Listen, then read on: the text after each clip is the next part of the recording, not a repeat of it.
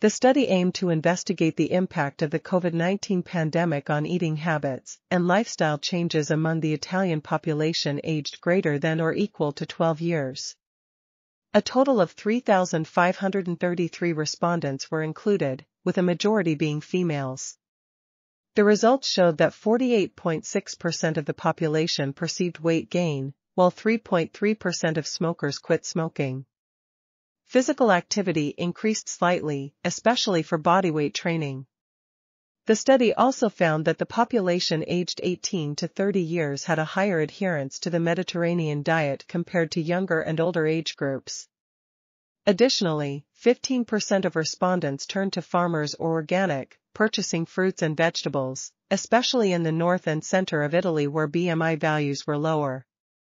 The study provides valuable data on the Italian population's lifestyle, eating habits, and adherence to the Mediterranean diet pattern during the COVID-19 lockdown, but further investigation is needed to confirm these findings in future more extensive population studies.